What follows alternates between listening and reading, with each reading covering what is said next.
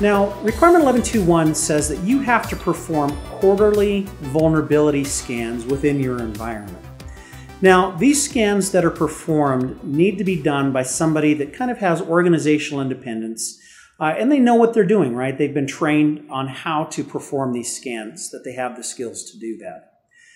Now, when you identify, when you run these scans, it's likely that you're going to identify vulnerabilities.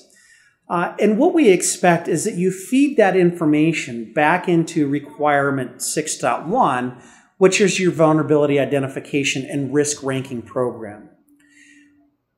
Where you've identified a vulnerability, you've risk ranked it, and it is high in your environment. We expect you to take corrective actions to fix that, and that then those vulnerabilities be addressed before the next scan.